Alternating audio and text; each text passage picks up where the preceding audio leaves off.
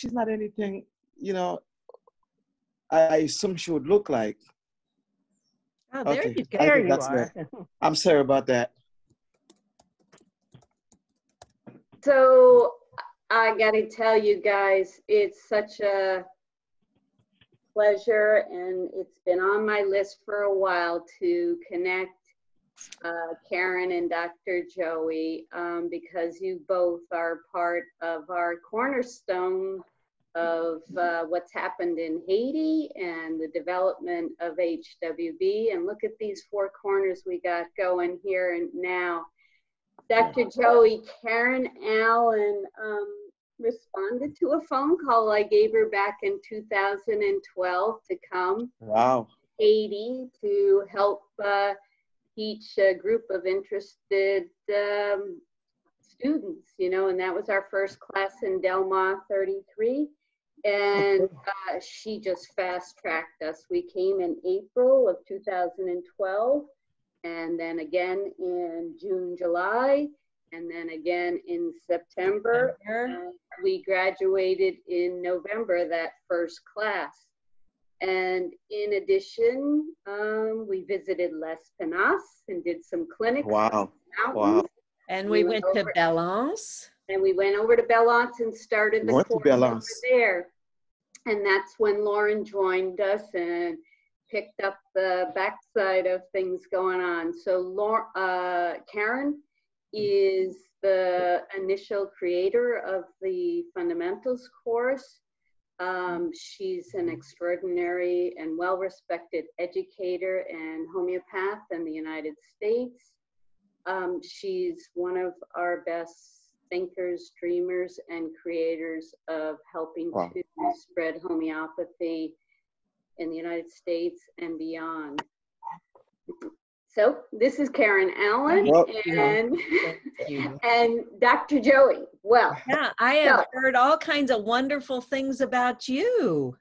Thank you. I met Dr. Joey, I think, I can't figure out if it was in November at the university. November 2013 or March 2014. Remember, Karen, we used to stay over in Delma 33 area at Sister's place and hang out upstairs. And I stayed a few extra days and was wandering around the neighborhood and came upon this naturopathic school. They were training docs there. I went in to introduce myself and the curriculum, and the director of the school was interested. We went through some of the details. And then it didn't quite go so well because it turned out, well, he was really trying to look for if there was going to be some additional income coming from HWB. I said, oh no, we're not that kind of a nonprofit. And he said, oh, you have to talk to Dr. Prosper. He works for nothing. The rest is history. So Joey has the same passion, is in focus in Haiti of trying to get homeopathy available to everybody throughout that country. Karen, thank you for what you've done. What you have started along with Holly have assisted so many Haitians, and now we have Haitian physicians who are calling me every month. I get tons of message. When is the next course? We too want to do the subspecialty and so forth. So imagine, and all of that is because of the result that homeopathy has given lately. Well, ever since we did the course, but lately, due to the COVID and so forth, and people even felt more the need and have been trusted more homeopathy because we have so many stories of patients who have been treated with homeopathy. So thank you for starting that. Thank you for helping starting that. That is a great contribution to the healthcare in Haiti. It is. It truly is. Thank you. I would love it if you could tell us a little more. I think the first time that I remember Holly talking with me about you and about the work you were doing was during an earlier epidemic with chikungunya. That's correct. Can you talk a little bit about the work with that and what you saw with homeopathy? Well, I was a patient myself. I didn't contract the chikungunya yet. Holly and Lauren, and by then we've become very good friends. And I opened, well, they were seeing patients at a clinic where I was practicing, and my brother and I owned the place. And so it was a desperate time for people. Well, not desperate in the sort that it was fatal or anything, but it was desperate because people were in dire needs of something that would help them with the pain that they were having when having chikungunya. It's, you know, and so Lauren and Holly left me with some notes and some remedies. They said with some instructions, if you or maybe one of your or some of your patients have the symptoms or chikungunya, depending on the symptoms of blah blah blah, this is what they should take, right? And at this time, we were just giving people acetaminophen or paracetamol, which didn't do much. So around 10 o'clock at night, I felt fever, and 30 minutes later, the joints, articulation, I'm saying it was, I could still remember till this day. Yeah, to walk to the bathroom, which is in my room, I had my own bathroom. It took me 15 minutes to just walk to get there. It was severe. And so I at this point, I'm saying to myself, I don't even need to waste my time taking paracetamol. And around 11 o'clock at night, going on midnight, I figured, hey, I didn't believe in it, but I said, let me try it. So I took the remedy with the instructions that they had left me. I took it, and I felt so bad that because the apartment is right above the clinic. Well, it's a small hospital. And so I had called the nurse to come and take my vital sign because, you know, and she told me I had my temperature was above 100. It was maybe around 101, I think. I'm not sure. So she would come every once in a while and check on me. And there are two nurses that were doing rounds. It was her and a male nurse. His name is Simpson. And so I took the remedy around midnight. And it was amazing. It was amazing. Within 1 hour, I started feeling better. And I'm like, are you serious? And by 2 o'clock in the morning, I was well. I was well. And the nurses were surprised to see me at 5 o'clock in the morning walking around the hospital. And I'm saying, I'm well, I'm good. So at first, I thought that this was just, it could be random. It could be that regardless of the remedy, that this would just go away. So then I emailed Holly and I asked her, I told her what happened, and I told her that I will divide the patient that has chikungunya. I will divide them into two groups. And I think I had just finished doing a research with University of Maryland on cholera, and I told her that I want to try what they gave me, and the response was amazing. I shared it with them. I said, I was very much impressed. And now I had a lot of patients coming to me asking, can I give them some of that medicine to give to their relatives when they have chikungunya and so forth? I said, no, I can't do that.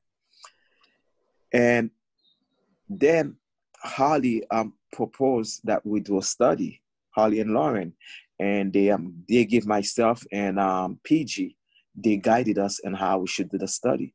And we did it in different sites, in Port-au-Prince, in different areas in Port-au-Prince, and in Leicester. Leicester is where I ran a telemedicine clinic. And the results were the same.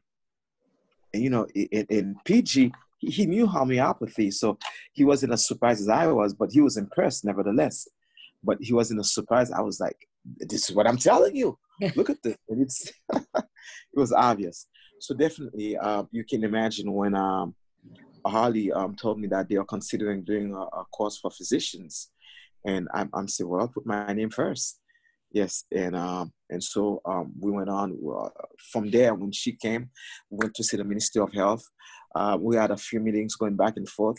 They recommended us a group of other people, and we were very fortunate that the person in charge, who was a gynecologist, had experience with homeopathy, and a very positive experience she had. So from there, they accepted our curriculum, and they referred us to the Haitian Medical Association. We went there, and that's where the collaboration started, and that's where we provide the classes.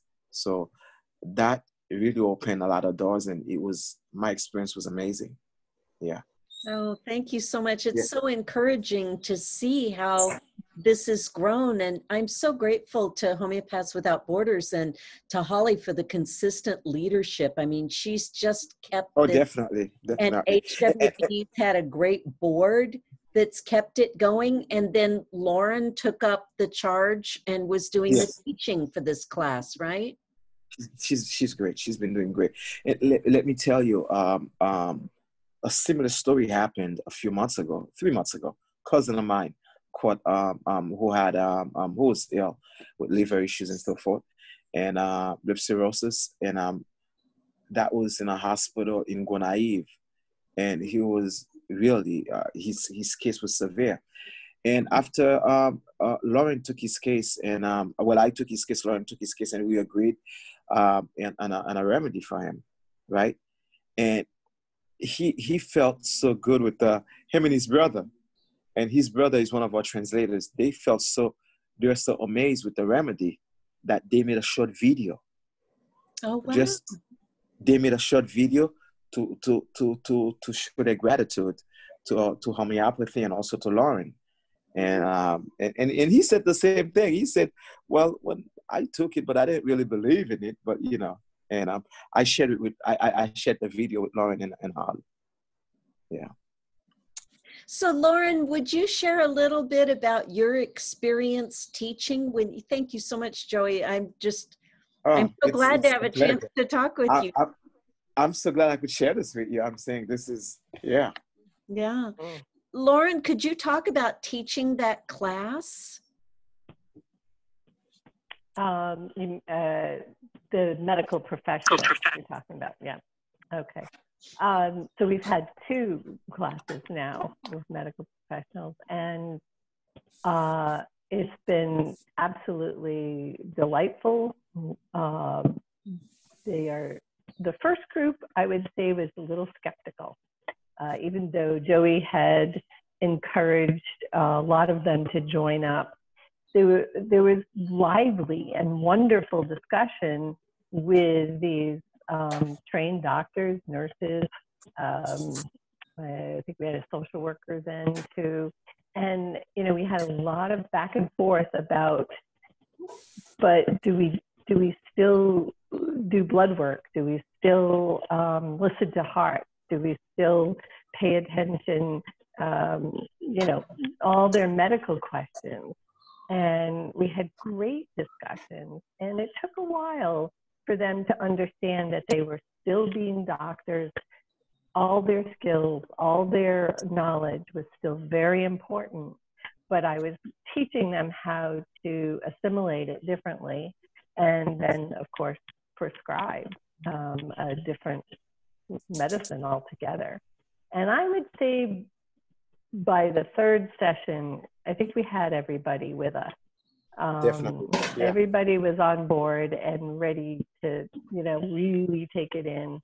And it was great. And I don't know, some divine intervention happened at one of the first clinics. We had a patient who was really in distress, emotional, was having kind of a hysterical reaction. And they called me in, and I treated her right in front of them all. And I had her stay, and I mean, it was miraculous to me too, but she improved right before our eyes, and that was it. I mean, I think whoever was at all skeptical, finally. The second class was like the second generation of folks who had heard from the first generation, and we just, you know, it was a little smoother, and they were just really eager, very eager to take it in. I think it would be different teaching physicians, nurses, PAs, nurse practitioners here in this country. But in Haiti, it's a beautiful thing. Oh, that's fabulous. Yeah. So, Dr. Joey, we've had this conversation recently here about bioplasma, and the organization that I've been building here, the Hub, people pay subscriber fees, and a quarter of those fees go to build the homeopathic profession and to contribute to service. And so all those subscribers, part of their fees went to make a bulk purchase of cell salts, combination cell salts, bioplasma, that you're going to be taking back with you. And I would love it if you could talk about, both you and Lauren, I'd like to hear from both of you about how that's used and how important it is for the people that you're working with there in Haiti. Well, bioplasma is among the remedies that we never have enough of. For instance, I work a lot, I volunteer a lot in orphanages, in different orphanages. In Haiti, there are a few particular orphanages where we have children. I have at least 12 children every 3 months who have to do blood transfusion because of their congenital diseases and sickle cell anemia as well. And and you can imagine how bioplasma is helping with these kids in the orphanages who have anemia. Other patients as well, but I want to stress those particular kids because they are more vulnerable. And where the blood counts have been significantly raised since taking bioplasma. Not to mention that we have better response to the immune system as well. So depending on the case, in certain cases, the patients, will have them taking, just the one tablet for a certain amount of times. And in other cases, for certain patients, we'll put it in water, prepare a bottle for them and teach them how to use the bottle, make sure that bottle is, is well kept and to take a sip, so it varies a lot in how we use it, but it has bioplasma. We never have enough of it. It's something I tell Lauren and Holly all the time. And because we have certain cases of anemia and other cases also, and bioplasma, the advantage that you have of it is that sometimes it even reinforces the system while giving another remedy to the patients. Mm-hmm. So, yeah. That's fantastic to hear about. Yes. When I was there and we were working in the tent camps and we were in Belance and we were at Les Penas, we were seeing pregnant women also who had some pretty definite nutritional deficits. And so we were using it with the pregnant women as well. And that's been one of the things, Lauren, that you've been working with the madrons, the midwives in Haiti. Do you want to talk a little bit about that and sharing and teaching homeopathy within that community and bioplasma for pregnant women? So we had the wonderful fortune of meeting 8, what was it, 8 or 10? 8. Well, we 8. More, but they couldn't make it.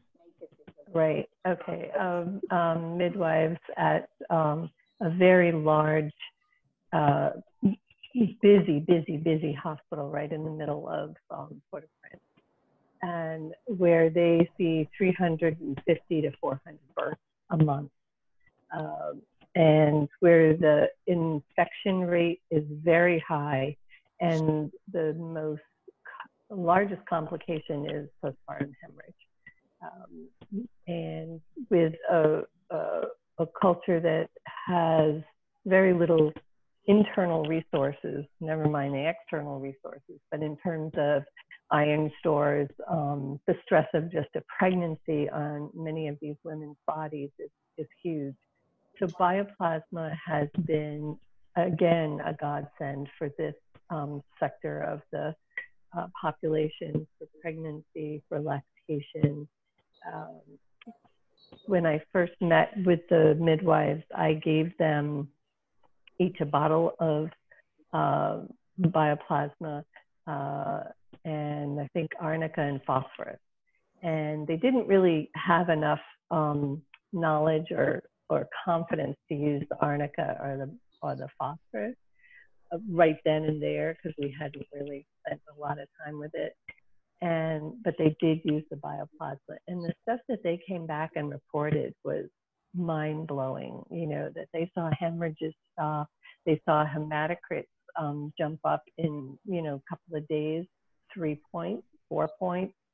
They just saw women bounce back from very difficult births. So they're another group that loves it, you know, and just is totally hooked on it. Mm-hmm. And so your gift is will just help so many people. Yeah, I'm super grateful that all the subscribers for the Hub are each putting their shoulder to this wheel to support what you guys are doing. I remember when we were in Belance, there was, or maybe it was in Port-au-Prince, do you remember, Holly? We saw a baby that was very ill that died later, I think that day or the next day. And there was lots of discussion within the group about how do we support the little ones. And bioplasma, certainly to give to the mamas. I remember us saving, we only have a limited amount. Let's give this to the nursing mamas, because then it's them and the baby that's benefiting. And so being able to distribute this so that it's helping those really vulnerable populations is just hugely important. I love hearing these stories. Is it a factor now for people that you're seeing with COVID? Is malnutrition a predisposition factor that's making the coronavirus issues worse, or not so much? I would, it's hard to say. It's hard. The reason I would say it's hard to say, most of the patients I suspect that have COVID-19 have not been tested, or when you send them to get tested, they don't get tested because people are afraid to get tested and so forth. So I would say close to 80% of the patients that I suspect with COVID-19 do not go and get tested, unfortunately. So that's actually true in my practice as well. Yeah. Either the tests aren't available, or the people go to get a test, and even though they have all the classic symptoms, the test doesn't come out positive. And so the testing end hasn't been so much, but we've been looking at what are the patterns of symptoms that people have. And you mentioned earlier, you know, these cell salts really do help with immune system function. Yeah. No doubt. And so just like we do with pregnant women, we do the same way with malnutrition, with anemia. Bioplasma is always, first stop. Yeah. So I've got one more question for you. Okay. How has having homeopathy in your life, in your toolkit as a physician, how has that changed you? Oh, it has. I have the alternatives is very different. I have alternatives, you know. Whereas, for instance, I have a lot of patients, and the field that I practice is internal medicine the most, and I have a lot of patients, whether it's patient with congestive heart failure, whether it's patient with hypertension, diabetes especially, but among other things, the last time I had a patient with pancreatitis, what happened is that some patients with some chronic diseases, beside high blood pressure and diabetes, have been taking medicines for so long and always on antibiotics. And I find that over 60% of the patients that I have that has liver issues is because of the abuse of medicine that they have been taking in the past years and so forth. Having the ability to treat these patients with medicines, remedies that have no secondary effect, that will have no effect on their lungs, in their kidneys, in the liver, is a significant change. But the reason for treating with homeopathy is not just because it has no secondary effect. Also, it's the well-being of the person, being able to have the holistic approach to treat that person. You know, I'm treating Joey, I'm not treating the malaria. Therefore, as a consequence, the well-being of that person has a better chance to have a better outcome. Yeah, Mm. that's beautiful to hear. Lauren, do you want to say anything else about the work that both you and Holly have been back and forth and have been so dedicated and diligent to this project for a long time? Do you want to say anything about how being involved in shepherding this project along through what? It's been 8 years now? 9 years? Mm.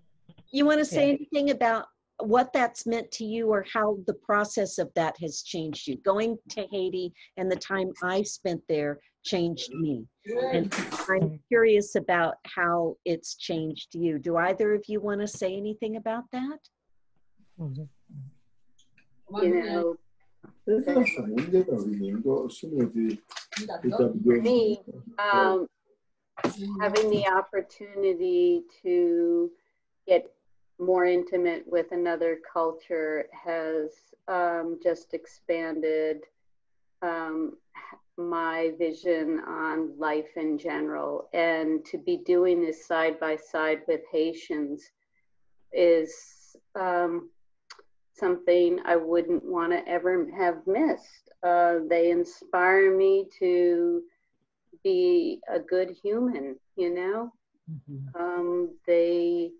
They genuinely care about each other. They share these medicines that are coming into this country. You know, they don't have a postal service, but Joey has organized the network of 66 homeopaths throughout the country that it's going to get dispersed. You know, they just know how to do life with very, very little, and it's an honor to share what we have.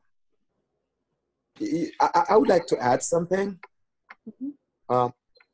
One of the things that happened is also Homeopathy Without Borders under the guidance of Holly.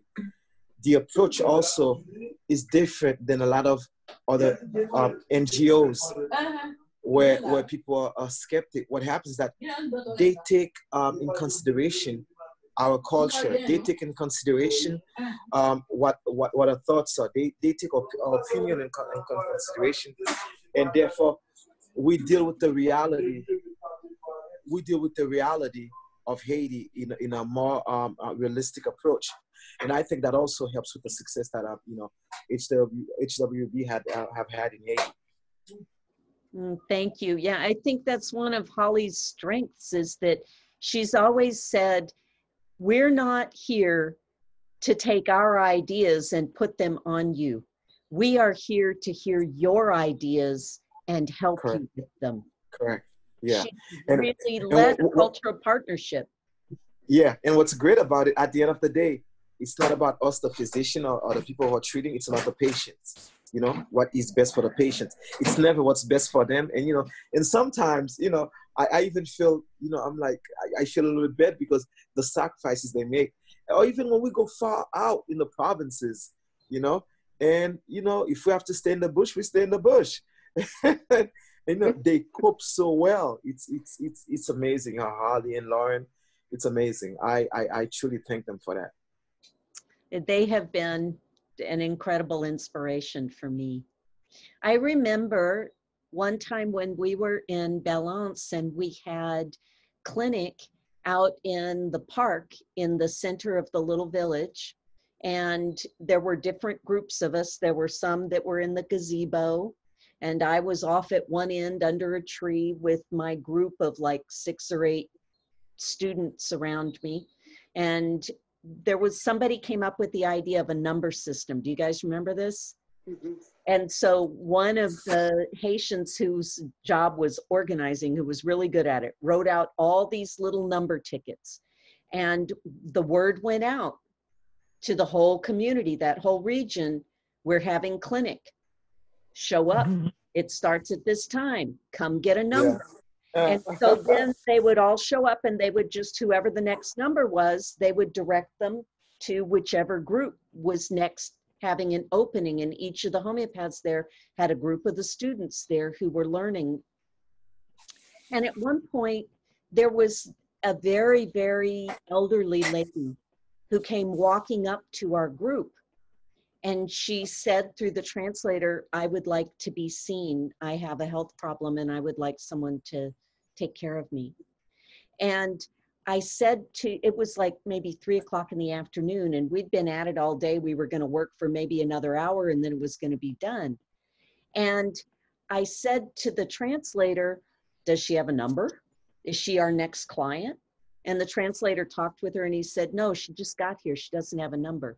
And I said, can you send her over to get a number and have her, you know, sit down, get in line. We'll be glad to talk with her. He said, they ran out of numbers about an hour ago, so she doesn't get a number. And I said, okay, can you ask her to just come back tomorrow? And he talked to her for a few minutes, and she got this really sad face. Yeah. She turned and she started to walk away. And the translator said to me, she started walking at dawn to get Yeah. her day.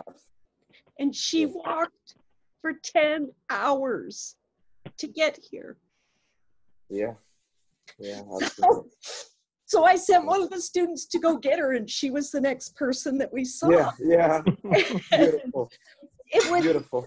The effort that people go through to become part of these clinics, the way that they show up with good heart and best intention. Yes. In all the different places that we were, in the tent camps, in Les Penances, in Belance, just trying to get some help, and how eager the students were to see how this works, to be of service in their communities. It's an incredible gift to see and to be part of. Just to be able to make this difference. I feel that, people thank us all the time, but I feel it's the other way around. The fact that you have the ability to help people. And, at the end of the day, you could say to yourself, okay, I'm at peace with myself. This is what I did. This is what, So it's, I identify with what you say. That is awesome. Yeah. Lauren, do you want to say something about working with the midwives, with the madrons? It was a privilege. I learned so much. I thought I was pretty resilient, having been a home birth midwife for over 20 years. You learn to think on your feet. You learn to utilize things that when you didn't have what you needed, you just make do. These women and men surpass that. I personally loved it. I feel very at home in the birthing milieu. The medicines, what I was going to say in general about being in Haiti was I was amazed at how fast the medicines work, even myself. I've been practicing for 40 plus years now, and I still was shocked at oh my gosh, and it's almost like I didn't really have to do much. It just and to see the midwives who see so much death, so much. All of the Haitian physicians, nurses do, but these women and men see babies die, women die giving birth all the time. And they had hope after we taught them. They had hope that we now have something that we could help save lives, literally to save lives. Wow, that's a beautiful message. Oh. I want to thank all of you so much for your time, and it's such a privilege, Dr. Joey, to get to meet you after we've heard about each other for years, and to ask. The privilege is all mine. Face-to-face. It's a pleasure. It's a pleasure, always. Do you have any last thing that you'd like to share with the homeopathic community here in the U.S.? More than share, I hope that you realize, I want them to realize how much of a difference that, you know, their support has made toward the Haitian communities, you know. And so I feel like I'm the voice for Haitians, and I know the difference it has made. So I want to thank them for that, and I hope they keep supporting us with that, because that really saves lives. Thank you. Yeah. All right, guys. Blessings to you all. Thank you. Bye-bye. And safe travels back. Okay, thank you. Bye-bye.